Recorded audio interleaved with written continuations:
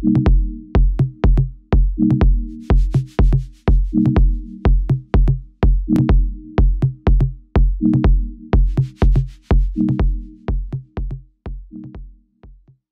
you very much, Ruan, Johan, Marith, and everyone who made this possible.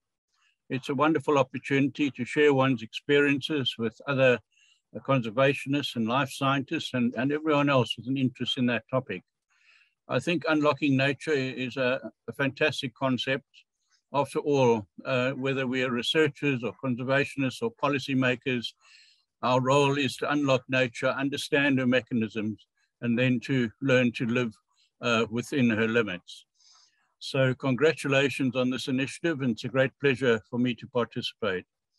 I've been asked to talk about my career, initially as an ichthyologist, but increasingly as a conservationist. It's based on my autobiography, When I Was a Fish, Tales of an Ichthyologist. And I thought up this title when I remembered a quotation by Jean-Jacques Cousteau, the famous French scuba diver. He said, if you want to understand a fish, you've got to become a fish. And that's what I tried to do during my career. So from an early age, and there's a little sketch of me when I was about 10 years old by my father. I grew up in East London, and I had the good fortune to meet Dr. Marjorie Courtney-Latimer, a pioneering naturalist who was then curator of the East London Museum. And we stayed in contact throughout our lives. As a young man, I spent a great deal of time outdoors, especially in the intertidal zone and in local rivers and so on, and also on excursions into terrestrial biomes. And a friend of mine at that time was Graham Avery. We were at school together throughout our school careers, and we are still in contact now in retirement. He became ISICO's leading paleoanthropologist.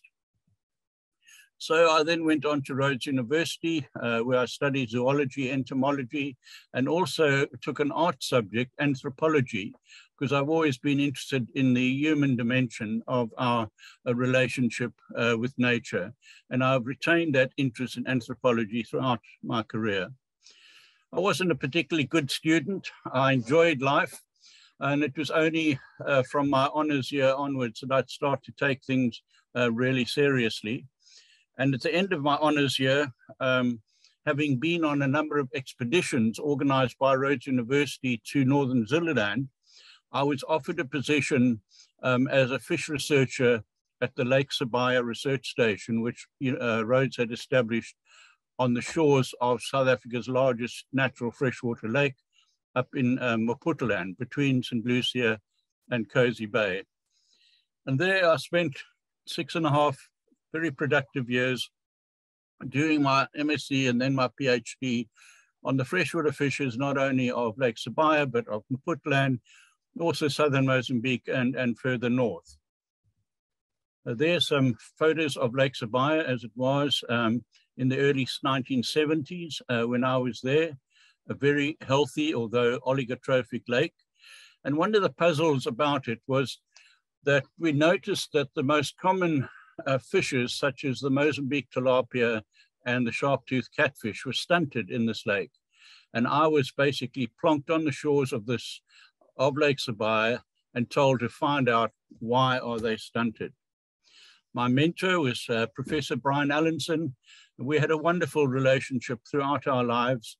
We remained friends for another 57 years until he died just 2 months ago. And I'm actually writing his obituary right now. So there's our young family, my wife, top right, Carolyn, who's a keen photographer, and our sons, Craig and Ryan, and daughter, Tracy, would follow later. And Tracy is currently a field guide up in Timbavati. So I did a detailed study of the Mozambique tilapia, and I basically found that their main food resource, which is diatoms, was most abundant in shallow water, and it therefore made sense for the fish to be small throughout most of their lives, to breed early and have a very short lifespan. And this led me into studies on phenotypic plasticity in fishes, because I found that the same species just 80 kilometers away in Yamiti Plan in Ndumu Game Reserve rose to 3.5 kilograms, whereas in Lake Sabaya, they hardly ever were larger than 200 to 300 grams. So it was a great introduction, not only to field work, but to starting to unravel the mysteries of nature. And my experience at Lake Sabaya was my little voyage of the Beagle, where it exposed me to new environments, new opportunities, and was a great grounding. The fish on which I did my PhD was Clarius corypinus, the sharp-toothed catfish. And I was fortunate to have chosen the tilapia and the catfish because both of them are very important in the world today as aquaculture species, and in the case of the sharp-toothed catfish, also as a dangerous invader. And the three photographs there were the first photographs ever taken of the breeding behavior of the sharp-toothed catfish in the natural environment. And my studies were the first ever done on these species in a natural environment and continue to be cited today. I also did a lot of work informally on hippos, crocs, aquatic birds, and anthropology. I studied the traditional ways of fishing of the Amatonga people. And I compiled this in a book called Studies on the Ecology of Maputaland, which I co-edited with Keith Cooper, then head of the Wildlife Society. And I really recommend this approach to other scientists. You know, in addition to publishing your peer-reviewed papers in scientific journals and so on, publish your informal observations as well, because this book is now a standard reference on the ecology of Maputaland. And I'm so glad we took the trouble to record our observations. For instance, I made a large collection of reptiles for Wolf Harker at the Transvaal Museum, and we co-authored a chapter in there. And a lot of other stuff which would otherwise have gone unrecorded in the popular literature. And in fact, that book led to another book when I moved back to the Eastern Cape, a field guide to the Eastern Cape coast, which had a strong coverage of conservation. And this was co-edited with Roy Lupke and Fred Guess. And this book has subsequently been extended in collaboration with Arini de Moore to the Southern Cape coast as well. Sadly, since we left Lake Sabaya at the end of the IBP program, the lake has gone seriously downhill. The water level has dropped over 10 meters. It's been invaded by alien snails. It's become eutrophic in part. And what was one of Africa's best known lakes as a result of the extensive research we've done there is being seriously neglected. And I don't think that within the Isimangaliso Wetland Park, it's given enough attention. While I was at Sabaya, Chris Appleton and I also did a study on the mangrove swamp at Sodwana Bay, and we found that the old bridge, top left, was interfering with water flow and killing off the mangrove forests. So we campaigned to Natal Parks Board, as they were at the time, and they built this new bridge, which helped to restore the mangroves. We also studied the nearby Pongola floodplain, and many years later, with my student from Michigan, Glenn Merrin, with a very large tilapia, Oreochromis mozambicus, and on the right, a typical trawl catch, which included a little crocodile. After my work at Lake Sabaya, I went to the British Museum Natural History. Now, this wasn't actually my choice initially. At the end of my time at Sabaya, we were visited by Professor Harold Scioli from the Max Planck Institute in Germany, who was doing research on the Amazon River. And he invited me to do postdoctoral research on the Tatinga River in the Amazon. I was dead keen to do that. But Professor Allen said, no way, you know, you've had enough time in the bush. We're going to send you to one of the great museums where you can sort of rub shoulders with top scientists and mature yourself in terms of your overall knowledge. So off I went to the BMNH, and it turned out to be an absolutely fantastic experience, attending meetings of the Royal Society, the Royal Geographical Society, the Linnean Society. My laboratory was right next to that of my mentor, Dr. Humphrey Greenwood, who was head of the freshwater fish section. And there I met people like Sir Peter Scott and David Attenborough. And it was just an absolutely wonderful, eye-opening experience for a boykie from the Eastern Cape. So there's our young family at the end of, more or less at the end of that time. I then moved back to Grahamstown, Makhanda. And initially I was senior lecturer in ichthyology and fisheries science in what is now the South African Institute for Aquatic Biodiversity, SIAB. I took over from Margaret Smith as the second director of that institute. And one of our achievements during my directorship was a major revision of the famous Smith Sea Fishes book. But we also initiated many other projects, all of which had a link to conservation. When I took over the institute, it had 12 staff. Here, just a few years later, you can see how the staff has grown. And we also formed the Department of Ichthyology and Fishery Science at Rhodes University, and the institute and the department work closely together. One of the first things I did when I joined the Ichthyology Institute was to reinitiate research on the coelacanth, because the person after whom the institute is named, J.L.B. Smith, was the scientist who named the first living coelacanth found off East London in December 1938.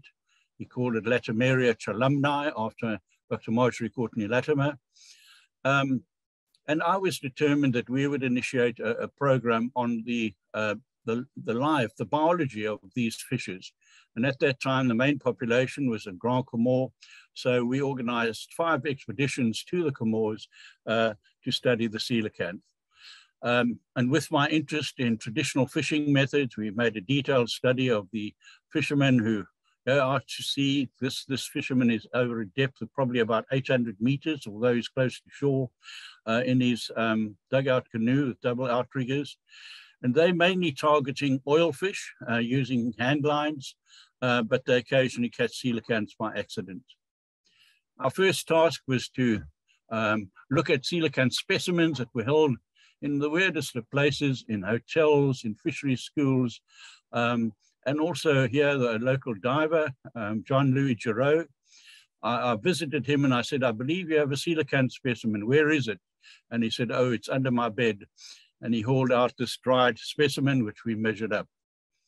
We also found that the local Japanese fishermen recorded their catches of coelacanths using a gyotoko method, whereby you actually paint the fish and then you drape a white fabric over it and rub it, and great detail of the fish is revealed, and then the data is written onto that gyotoko. And in fact, I have in my lounge a gyotoko of a coelacanth that I made using that technique. Just to summarize, I'm not talking a lot about the coelacanth in this talk, because I will be dealing with that later in Share Screen Africa. But the first coelacanth known to Western science was caught in South Africa in 1938. And this was a great surprise to the scientific community, because this group of fishes was thought to have gone extinct during the Great Cretaceous extinction 65 million years ago, when most of the large dinosaurs died out. And the coelacanth fossil record ends then as well. So it was perfectly logical to conclude that they had gone extinct, along with over 70% of other large bony animals. Then the second one was found after a long search by JLB and Margaret Smith in the Comores in 1952. The first live sighting was by a French scientist, Milot, in 1987 on Anjouan Island. And then coelacanth started to pop up along the east coast of Africa, in Mozambique, in Madagascar, and surprise, surprise, another species of living coelacanth, Latimeria monadoensis, was found in Indonesia on the other side of the Indian Ocean. And then the remarkable discovery, initially by mixed gas divers, of a coelacanth population living in the Isimangaliso Wetland Park in South Africa. And they were subsequently found in Kenya and Tanzania, and have now also been we now think that their main population is in fact in Madagascar. A colleague and I recently published a paper on the conservation status of coelacanths in Madagascar, and we predict that that will be the main population. And I'm currently working on a similar paper on the coelacanths of Tanzania.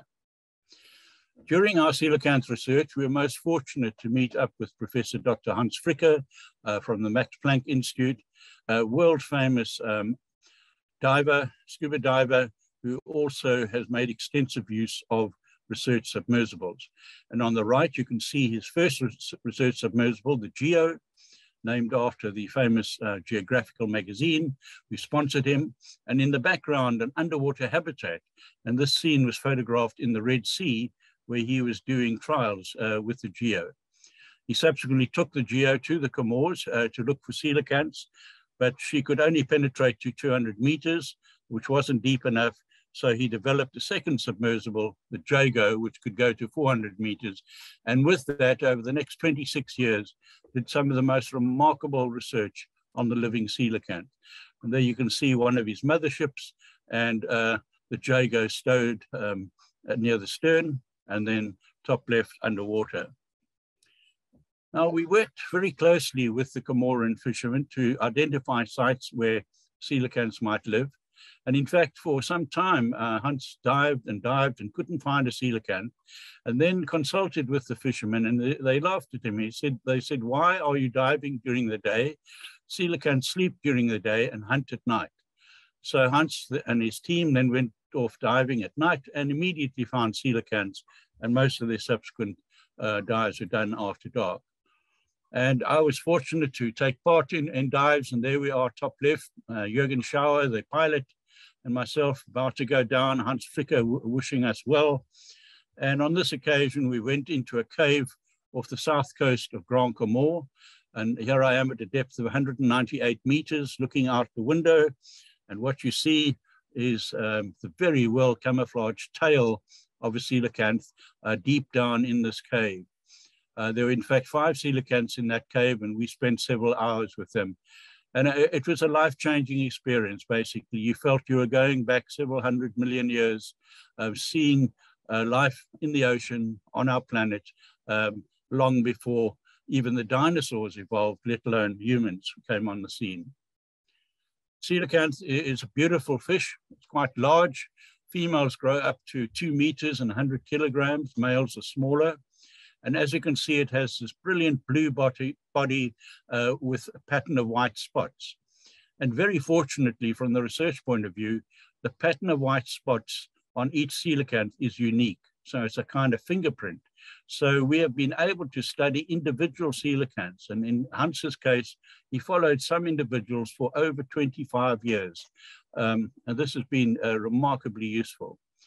It's a fish that's totally unique. It has a potpourri of characters, similar to bony fishes, some characteristics of sharks, even some characteristics of tetrapods. It has 8 fins, including a huge tail fin, and a unique feature is the extra lobe in the middle of the tail fin. Unlike most predators, coelacanths are social animals, so they gather in caves in groups at night, during the day, and then hunt at night.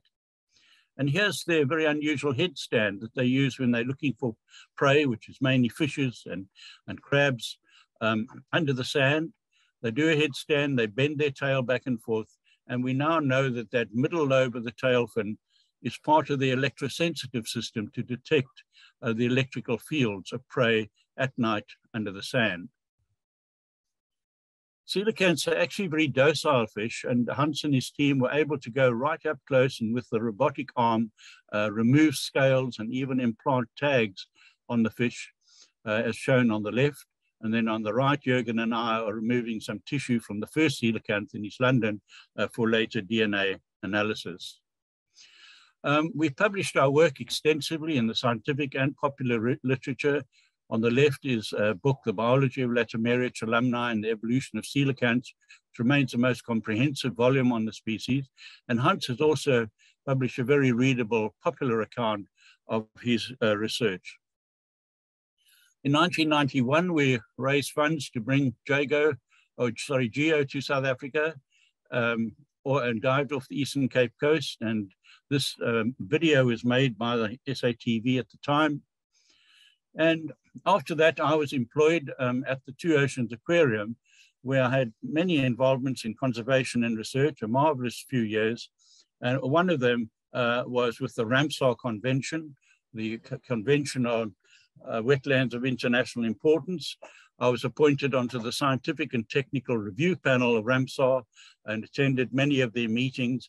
And I was subsequently contracted to draw up the criteria that we use for the declaration of Ramsar sites based on their fish and fisheries, the importance of their fish and fisheries. So I drew up these draft conventions. They were approved eventually by the committee and then presented at the Conference of the Parties in Melbourne. And since then, they've been used as a criteria for the declaration of wetlands based on fish and fishery. That was a very rewarding little exercise. But while I was at the aquarium, we also brought the Jago to South Africa, diving off the Western Cape coast and off Cape Point. And we were able to go deeper than research scientists had ever gone before along that coast. And just some examples of photograph here. We're playing with a robotic arm with a large monkfish at a depth of 350 meters. After playing around with it, we let it go. We decided not to catch it. And there, to depth of 100 meters, much deeper than they were thought to live, some West Coast rock lobsters. We even encountered a Cape fur seal at 165 meters. Quite remarkable that they can go that deep. South Africa issued 4 postage stamps on our coelacanth research in 1989. And these were only the 3rd stamps to commemorating a scientific event issued by South Africa. Subsequently, and in fact before that, 26 countries around the world have issued postage stamps depicting the coelacanth. While I was at the Ichthyology Institute and subsequently, we mounted a major research program on the Okavango Delta in Botswana. In fact, we had teams of students there off and on for a period of 17 years and produced the most authoritative book on that quite remarkable system, which is a World Heritage Site. And there's the small team that started it all from left to right: Paul Skelton, Tiny, myself, and Glenn Merrin from Michigan. The Okavango, as I'm sure all of you know, is an incredibly complex system with a river coming in from the northwest, a permanent swamp and a temporary swamp, extremely changeable, thrilling to study, but extremely difficult to get a handle on. But I think over our 17-year period, we did a reasonably good job. We also included studies on the Chobe River up in northeastern Botswana. And here's a typical meeting around a campfire. We didn't have sophisticated facilities at all. We'd live and work in environments like this for weeks on end. And going from left to right, I'm there with the leather peak cap. And in front of me is Humphrey Greenwood, head of the freshwater fish section from the Natural History Museum in London. Behind the table at the back is Dr. Ilan Paperna, who I'm sure Liesel remembers, the famous Israeli fish parasitologist. Leaning down doing a dissection is Glenn Merrin. And then on the right is Dr. Hans Peters and his wife from Germany. So we were able to take some top scientists on these expeditions to help us with our research, with collections and identifications. We also included Lake Ngami in the study. When David Livingstone visited Lake Ngami in the middle 1800s, it was a large lake, over 200 square meters. In 1982, when on one of our visits to it, it was less than half a square kilometer in area. And here I am in a sort of mud bath of mainly catfish, but there were in fact a few crocodiles in there as well. And around this remaining bit of water, there were tens of thousands of catfish skulls. These had been stranded by the receding water, and they were being fed on by marabou storks and even hyenas. So this is the book that we produced. It's a small book, but it packs a big punch, covering 85 species of freshwater fishes known from the Okavango Delta and the Chobe River. And one of the most interesting things we found is that one needs to measure biodiversity, not just by counting species, but also by looking at the number of genera and the different life history styles and breeding strategies. There are 26 different breeding guilds of fishes among the 86 odd species of fishes in the Okavango Delta. If you compare that with Lake Malawi, which has over 800 species of fish, but only 3 breeding guilds. So one must be careful when you count biodiversity just as a number of species. There are many other criteria that should be used. Right about this time, I established a museum, an angling museum in Knysna, which covered not only modern but also traditional fishing methods, and had a strong conservation orientation. For instance, we highlighted and promoted conservation techniques in angling, such as biodegradable nylon, the use of barbless hooks,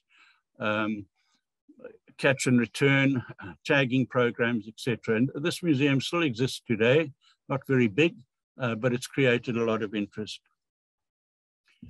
Around about this time, I met Professor Eugene Ballon from the University of Guelph in Canada. He had previously worked in Czechoslovakia, where he was one of the leading ichthyologists in East Africa, in Eastern Europe. He then embarked on a field study on Lake Kariba from the northern shores in Zambia and produced some definitive works on the fishes of Lake Kariba. He subsequently jumped the bench, as it were, and moved to Canada, USA, and then Canada, where he was accepted as a leading scientist at the University of Guelph and started publishing a journal, Environmental Biology of Fishes. I submitted a paper to his journal and he found it very interesting. He contacted me, invited me to do research with him, and that resulted in a collaboration that lasted for over 25 years. His field of research was the breeding guilds of fishes. And very basically, there are 3 groups of breeding guilds: non-guarders, who release the sperm and eggs into the open environment and do not guard them. There are the guarders, which make nests and offer some protection to the eggs and young. And then there are the bearers, which are internal bearers and give birth to live young like mammals. And here you can see among the fishes, we have non-guarders, guarders, and bearers, as we do among amphibians and reptiles. In the birds, they're only guarders. There are no non-guarders or bearers. And in the mammals, there are guarders, as in the marsupials, and mostly bearers. He also worked on what he called the yin and yang of fishes, and that is the embryology, the early development of fishes can be put into 2 groups. One, indirect development, where there is a larva present between the embryo and the juvenile, and then direct development, where the embryo develops straight into a juvenile and then into an adult. And this may seem very simplistic, but it's incredible what predictive power it has and how it enables one to understand the biology of a fish and also to conserve it. Just to give you an example, and my research then extended beyond fishes to look at the life history styles of other groups of animals. Animals with larvae, in other words, indirect development, include butterflies, moths, bees, beetles, barnacles, various amphibians.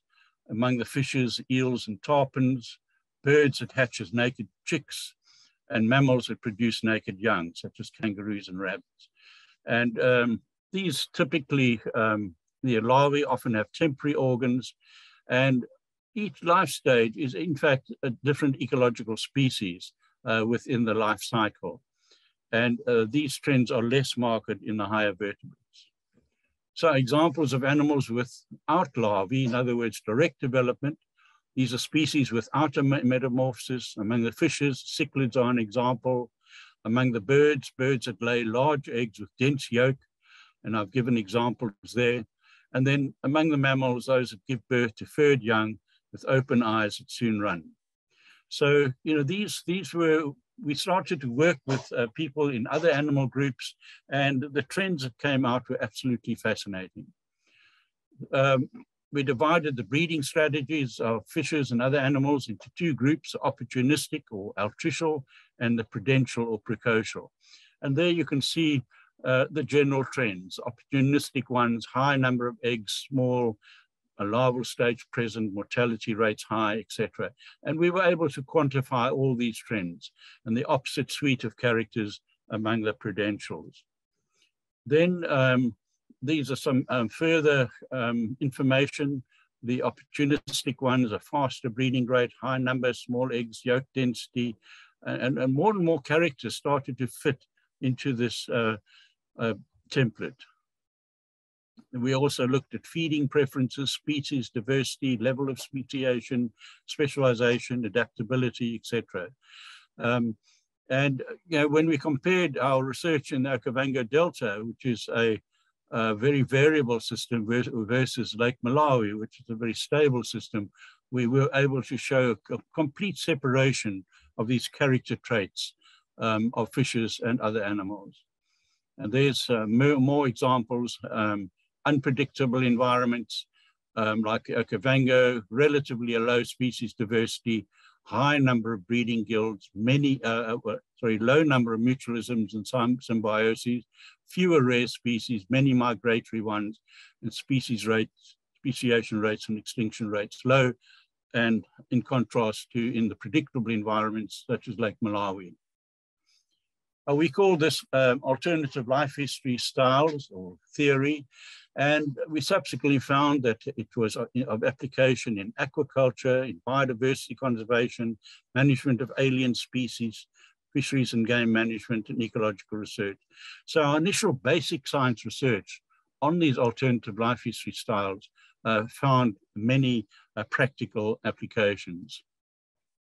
And just as an example, if one looks at the life history traits of threatened animals, which are mainly precocial species, this is typical the suite of traits that they have: rare, large individual size, high in the food pyramid, low dispersal rates, few young per breeding, etc., etc.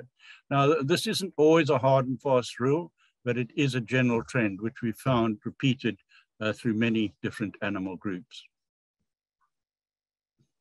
We subsequently organized an international conference on the alternative life history styles of animals. So not only fishes, but other vertebrates and also invertebrates. And there you can see some of our invited speakers, and I see people there from Germany, the USA, England, Israel, Switzerland, Canada, and elsewhere. We published a book, Alternative Life History Styles of Animals, and another one specifically on fishes. And one of the things that came out of this work, which Eugene Ballon and I were very keen on, is to look at coelacanth breeding. Because although coelacanths are ancient fishes with a fossil record going back 420 million years, and they have a very conservative external anatomy, which is recognizable throughout their fossil record, we found that they have a very advanced breeding method, almost as advanced as that of mammals. They produce the largest eggs of any fish, the size of an orange, and just a few dozen eggs compared with the tens of thousands or even millions that some other fishes produce. They give birth to large juveniles, which are fed inside the mother from food and nutrients in a yolk sac. And when these juveniles are born, they're 33 centimeters long and 500 grams in weight. So they're really functional little predators with fully functional teeth, ready to strike out into the world. Now, sadly, it seems that pregnant coelacanths are quite vulnerable to net catches, trawl and gill net catches. And on the top left is a coelacanth which was caught off Mozambique, which was found to be pregnant. It had 36 late-term yolk sac juveniles in it. And the one on the right is from Tanzania, which had even more late-term juveniles. But at least it did give us material to study. But the remarkable thing about coelacanth breeding is this method of live bearing with yolk sac juveniles hatching at a very advanced stage of development has been found in the fossil record in fossils over 200 million years old. So this method of live bearing was well developed long before it was became specialized among the mammals. Only one juvenile coelacanth has ever been photographed in the wild, and this is a little juvenile in Indonesia, although two dead juveniles have been found on the water surface in the Comores. So we still have a lot to find out about where the juveniles live and what they feed on. And something that intrigues me, and I'd love to find out, is do coelacanths guard their young, which would be relatively unexpected in a predator, but the coelacanth has thrown up so many sort of curved balls that I wouldn't be surprised if it is an example of a predator that does guard its young. We mounted a campaign in the Comores to conserve coelacanths because the Japanese were trying to catch them for display in aquaria. Top left, Karen Hissman is painting a sign, "Let them be where they are," showing a coelacanth in a trap. And we were successful in this initiative because a living coelacanth had never been caught on purpose, although we could do it now if we really wanted to. But perhaps most importantly, we got the Comorian people and the president of the Comores on our side. The coelacanth has now been proclaimed as a sacred animal, and the Comorians take great pride in conserving it. It's listed on Schedule 1 of CITES. It's regarded as vulnerable to extinction and is in the red data list, so it's now well protected. A big question that came up, especially because I was working at an aquarium at the time, is should we keep a coelacanth in captivity? I personally believe, from our knowledge of its behavior, that it's perfectly possible to catch one and keep it alive in captivity. The question is it ethical? And we don't think it is. And we do not advise it, and that is generally the feeling in the aquarium community internationally. Why would we want to do it? Well, there are certain aspects of their biology which we will never find out in the wild, which we could better study in captivity. Where? Well, that's an open question. When? Hopefully never. Something else that's interested me is so-called cultural history of the coelacanth, the many ways in which it's been depicted in works of art and craft. Bottom left is a coelacanth made out of used tea bags. On the right is a stainless steel model, and you can see a man inside the coelacanth, symbolizing the relationship between humans and these ancient fishes. I've published quite extensively on the coelacanth story. As Ryan mentioned, the Fishy Smiths is a biography of the Smiths. I also wrote a biography of Marjorie Courtney Latimer, who lived a remarkable life. Top left is a popular book on the coelacanth. Along the bottom is the annotated old forelegs, and which we republished J.L.B. Smith's famous book, top right, which first came out in 1956. And in the annotated old forelegs, the entire old forelegs book is reproduced with notes in the margins and new chapters at the beginning and the end, which bring the story up to date. Another, just for interest at the aquarium, there I am with the Duke of Edinburgh, explaining to him how a flush toilet works. He probably knew, but this was during a time when Carter Asmal had appointed me as the head of his 2020 Vision for Water project, and we were publicizing low flush toilets and doing water audits in thousands of schools and so on. So that was a fun initiative at the time. Also, when I was at the aquarium, Carolyn and I had an opportunity to travel on the QE2, the Cunard liner at the time, from Cape Town to Southampton, and I was required to give 10 one-hour lectures to the passengers, and also after hours chat to them about marine issues. I then had an opportunity some years later to work in Bahrain, where I was charged with starting a new science center. Bahrain is an absolutely fabulous country. It's an island off the coast of Saudi Arabia to the north of the UAE. And there's a science center that I helped to start. I was there for 3¼ years and developed a whole variety of education programs.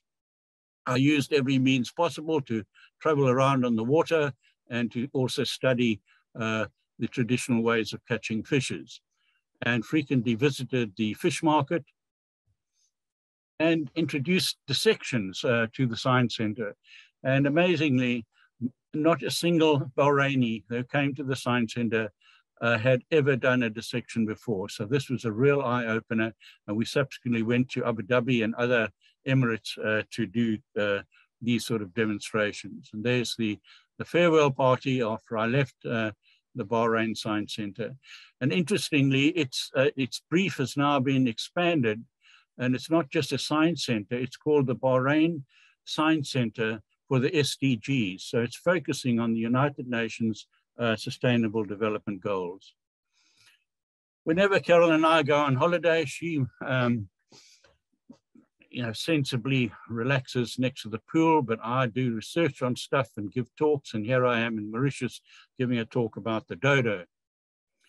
One of the concepts that I developed during my career was the so-called education value chain. And that is that it's not enough to just convey information to people. You've got to convert that information into knowledge, which is contextualized information. And then the next step after that is that that knowledge has to be turned into wisdom, whereby you use it to make good decisions.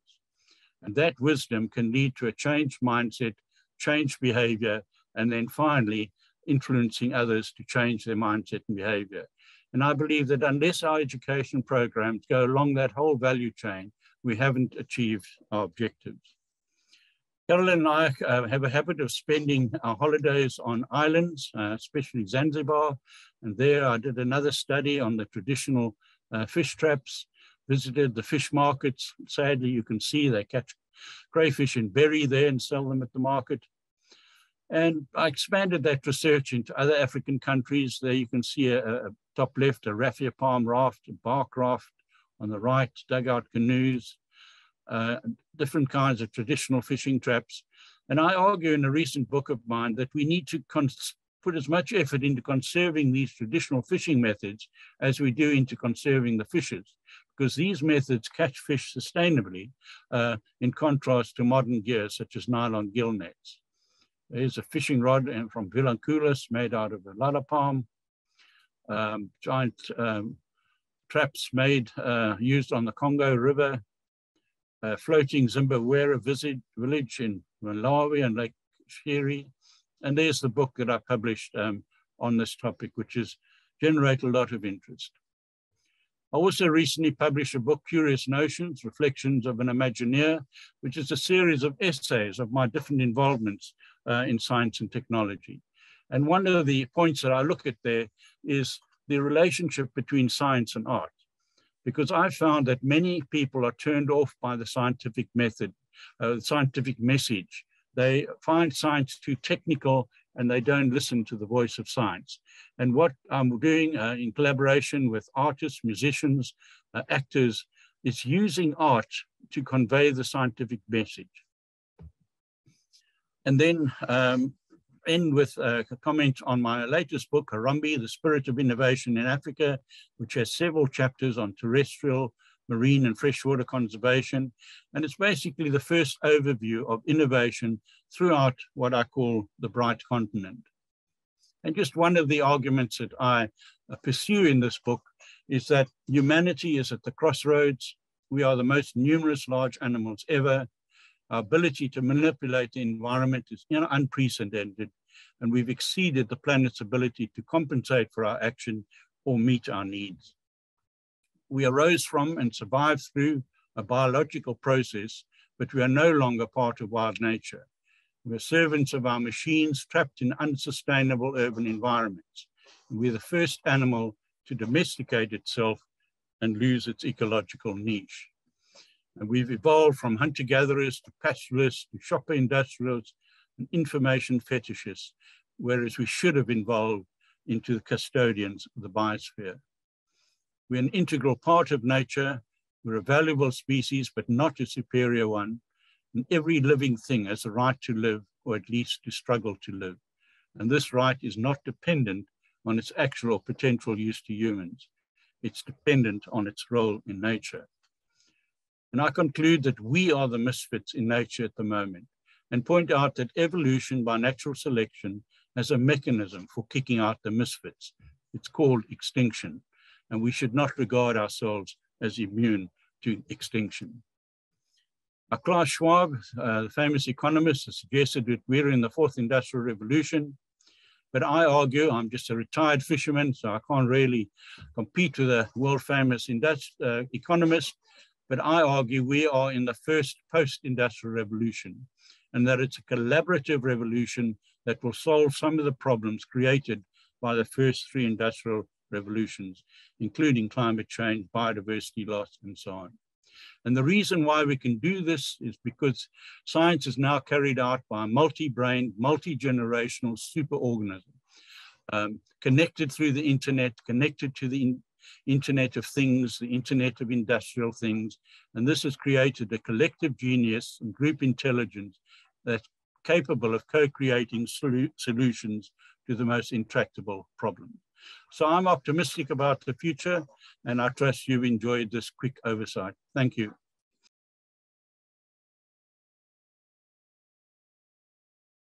Thank you very much, like I said, and we'll move over to the question and answer session. There's nothing in the chat section at the moment, but please use the reaction tools that Zoom so kindly provided us with, or just wave or jump up and down, and I will give you a chance to ask a question. If there are any in the chat at the moment, there's only thanks and lots of memories and brilliant talk. Andy Klee, you have a question. There we go. Andy, the screen's all yours. Oh, sorry, Andy, but please type your question in the chat section and I will ask it with all the pleasure in the world. Basically, Andy's question, have you thought about using film as one of your art medium? Yes, we have used film. In fact, right back to my days at Lake Sabaya, we made a National Geographic film there on the breeding behavior of crocodiles. And I've since been involved with several international TV channels, including Geo and National Geographic and others. Mainly on the coelacanth story, because that tends to capture the people's imagination, because it's really one of the great adventures in science and happened right here in South Africa. I'm working with Marika Becker at the moment. We've finished a documentary on the life and work of Marjorie Courtney Latimer based on my book, which is actually now available on documentary on TV on Showmax. And we're just finishing off a documentary on the life and work of JLB and Margaret Smith. We've just got to photograph the Dakota at the local Esterflot Air Force Base, and then that'll be finished, and that'll also go on Showmax. And then I work quite a lot with Hans Fricker as well on various films, but once again, mainly on the coelacanth. Wonderful, thank you, Prof. Marty, screen's all yours. Thanks very much, Professor, for the interesting talk, and I think we all learned a lot. The one question that I have is, I'm just intrigued with the eyesight of a coelacanth. Is it good or bad? And I mean, from what I understand, they're very deep sea dwellers.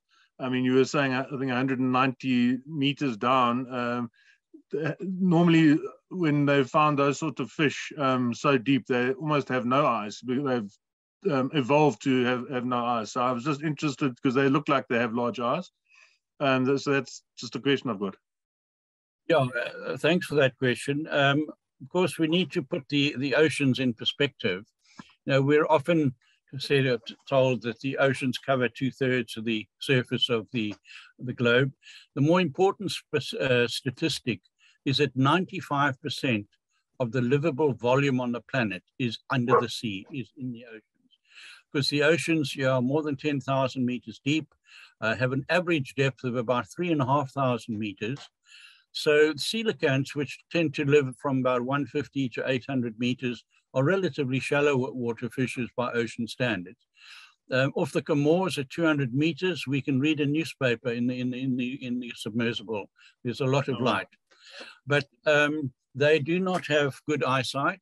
In fact, we think they can just determine shades of gray, and they make very little use of their eyes in hunting because they are using sensors that are unfamiliar to us, detecting the electrical field of prey and feeling vibrations in the water.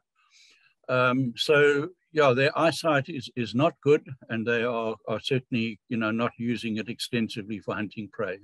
But they are capable of catching fish up to 1 meter long and squid. So they are effective predators, but not using eyesight.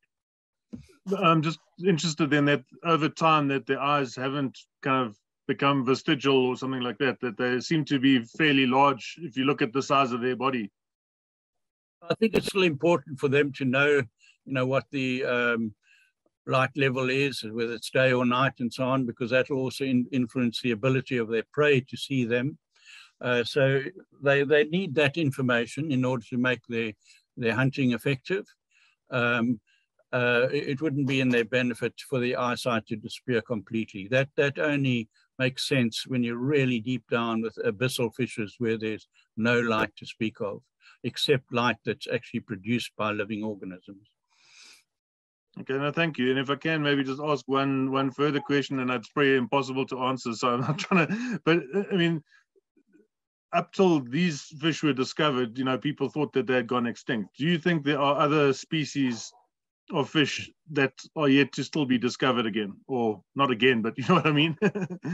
Undoubtedly. I mean, just in 1976, which is not too long ago, a shark, a 16-meter shark, was caught off the USA, which we had no idea existed in the oceans.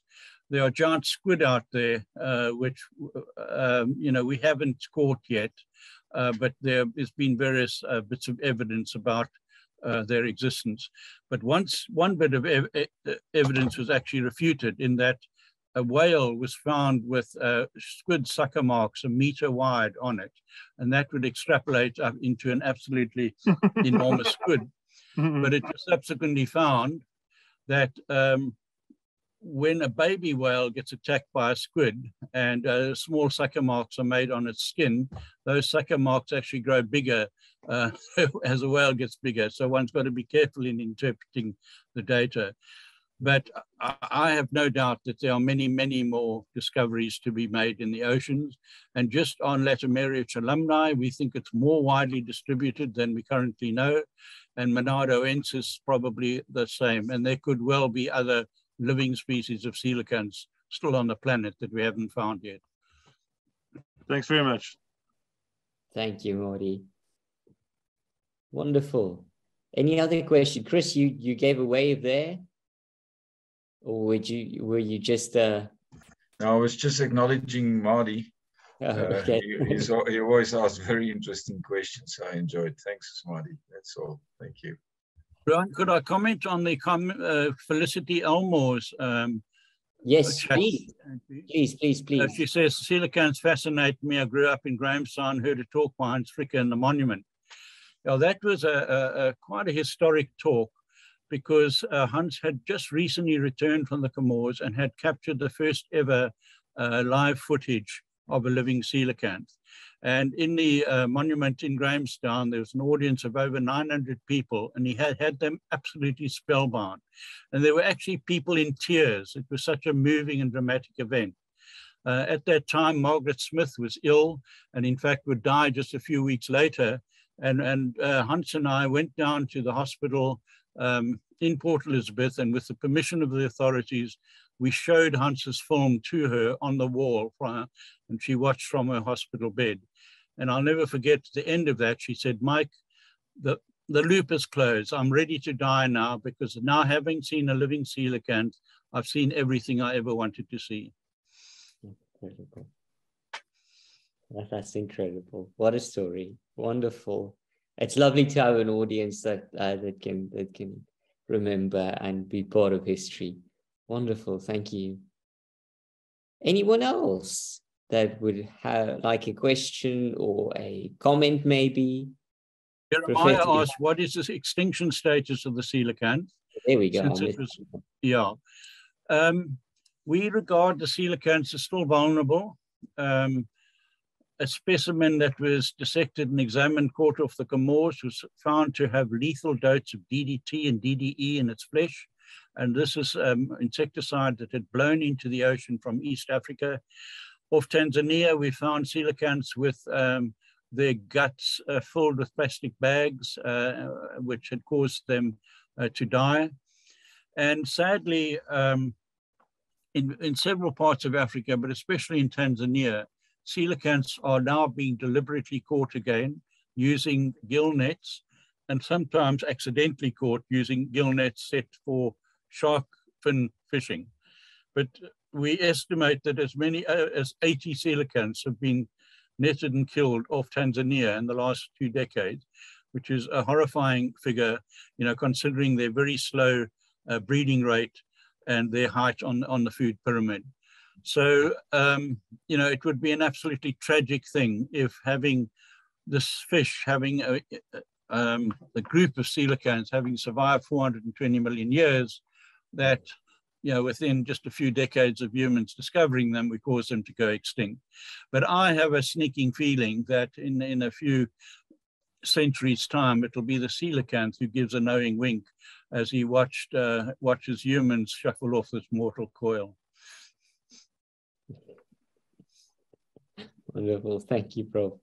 Anyone else? Any other questions? Love that comment. Liesel van Aas, Professor. Mike, I share with you, I mean, who's going to rule is going to be planet Earth and not humans.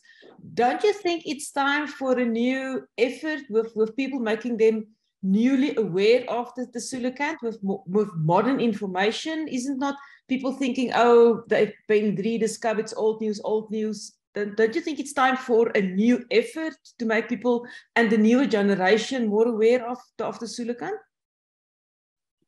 Well, I'm trying my best, and I do agree with you. After the discovery of the colony of living coelacanths in the Isimangalisa Wetland Park in Zululand in 2000, the African Coelacanth Ecosystem Program was launched, and that was being managed by SIAB, the Ichthyology Institute in Grahamstown, with major contributions from people like Dr. Kerry Sink from SANBI here in Cape Town.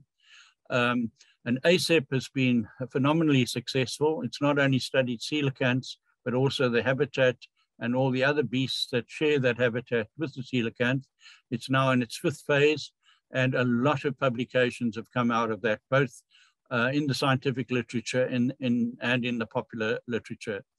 I think the coelacanth is one of the best known fishes in the ocean, actually.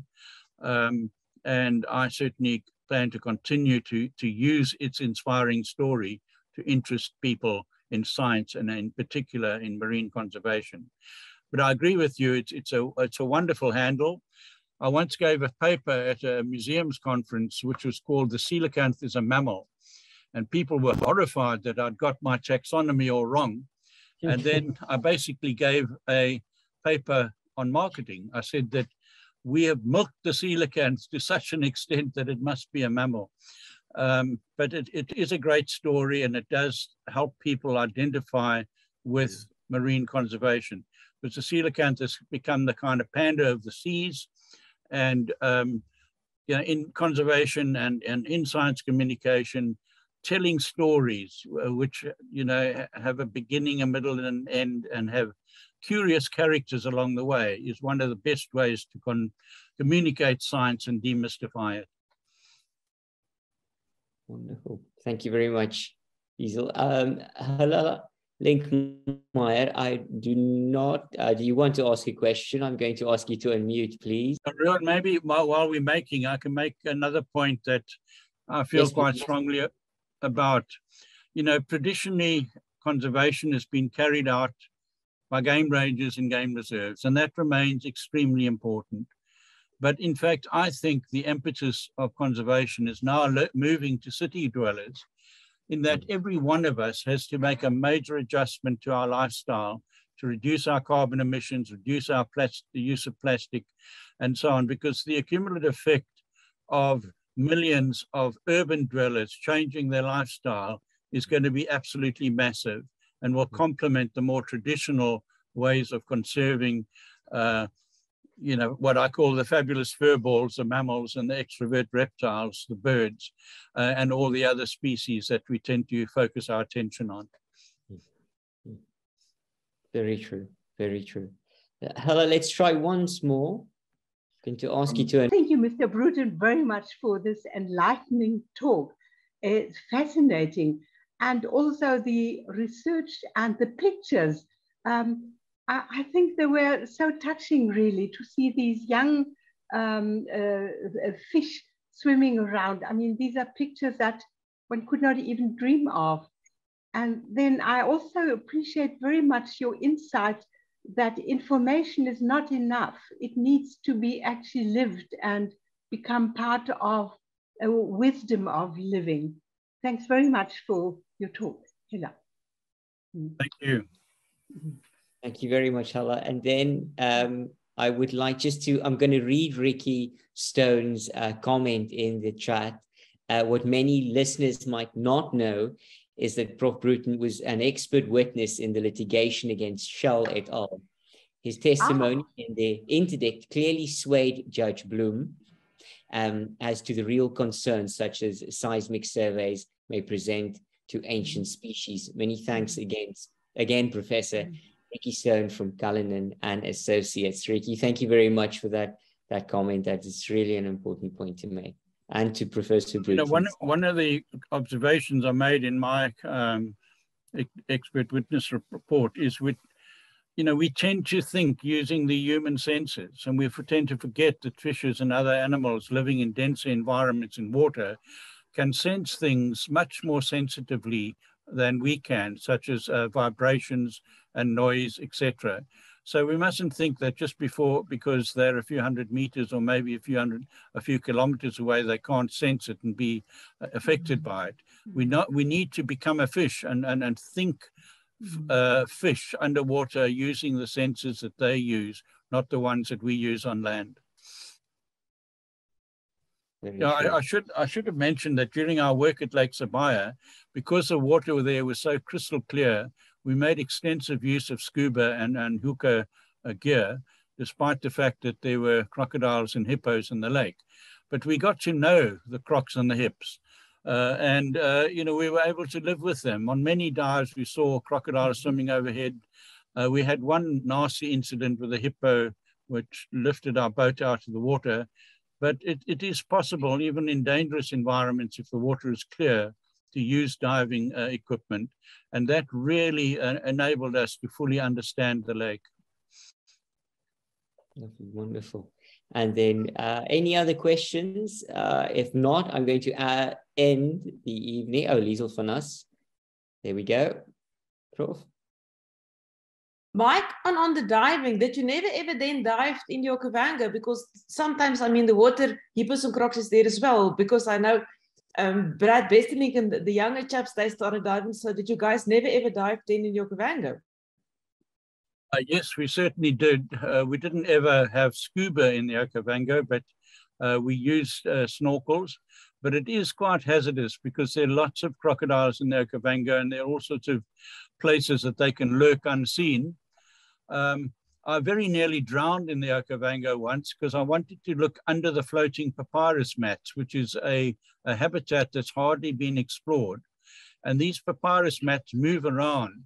And what I did is I went under the papyrus mat, and then I came up for breath in a hole in the mat, and then went down again. And when I came up for breath, that hole had closed.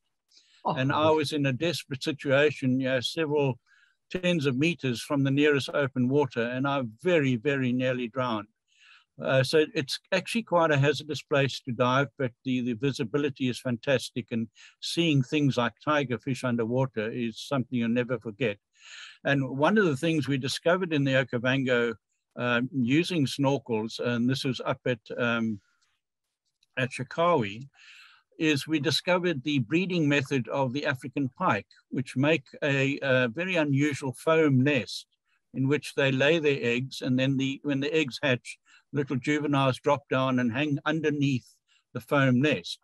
And I was the first one to find this. I was swimming along and I saw this bit of foam and I thought, oh, someone's been doing their washing with cold water Omo. But then when I had another closer look, I saw 2 adult pike hovering underneath the foam, and looked closer, and there were the juveniles. And we subsequently did a detailed study and were able to document this very unusual foam nesting habit using the snorkel. Look at that. Absolutely brilliant. Wonderful. Thank you, Prof. and Prof. Any other questions? If not, then I think, Chris, you waved your hand. Questions? I see you moving towards the end. Yes. Germans has got an expression for somebody who's very experienced, saying that this person has been washed in many waters. So I want to say, Prof Mike Bruton, you have been washed in many waters. And I can only just from my side say, what an incredible privilege to listen to somebody like you and for your presentation. And well done to your life work. It grabs me when I meet people like you, and it's your life work, and it's so incredibly deep and intense, and will be carried forward into centuries. Thank you very much from my side. Thank you. Thank you much, Chris. I appreciate that. Something I didn't have a chance to talk about is I spent 3 months in Tiberias doing research on the Lake Tiberias, the Sea of Galilee. And that was a fantastic experience, you know, diving and fishing off these famous biblical sites. You know, as an aquatic scientist, you do tend to get washed by many waters. Well done for that. Well done. If there's no other questions, we end off with Marika Masson that says we need a Prof Bruton session 2, 3 and more. And I believe that is true. And on that note, I want to thank Professor Bruton again and everyone that has joined in tonight. It was a wonderful lecture. Thank you very much. Good evening if you're in South Africa. Good morning, good afternoon, or good evening, or wherever you are in the world. Have a wonderful evening and see you next week, Thursday, for our next installment of Unlocking Nature. It's been wonderful to have you all. And thank you very much again to Professor Bruton.